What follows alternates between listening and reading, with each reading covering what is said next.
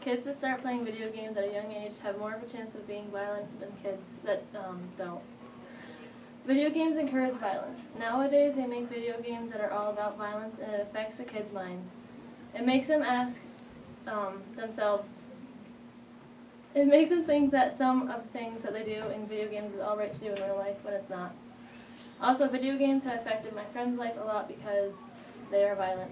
Video games encourage violence.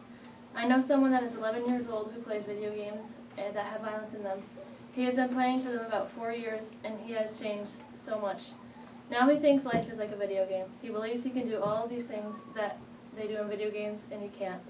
He has become more violent and now tries to hit people because he wants to try out the things they do in video games.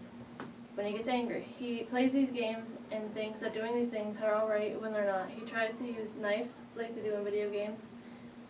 It's dangerous. He stabbed my older sister in the arm with a fork because he got angry because the characters in the video games have done it. And these behaviors are despicable. I play video games and I'm 16 years old, so I have an idea of what's wrong and what's right. I can tell myself that doing these things are wrong. Kids under 15 should not be playing video games with violence if they are over age 15. You should have an idea of what's right and what's wrong. So by that age, you should know that violence in video games isn't something you should do in reality. Much of the attention to video games research has been negative, focusing on potential harm related to addiction, aggression, and lowered school performance. Then people who start playing video games at a young age who grow up to be violent things and do that they do in games. People who play video games are more likely to be violent in the video games nowadays. There is much violence when a younger child sees the violence in a game than if you don't play them.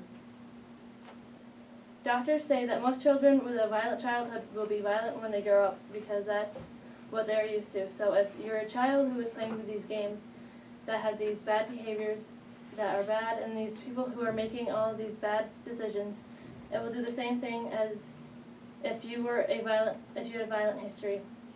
The last thing that we need are children growing up to be violent. Thank you.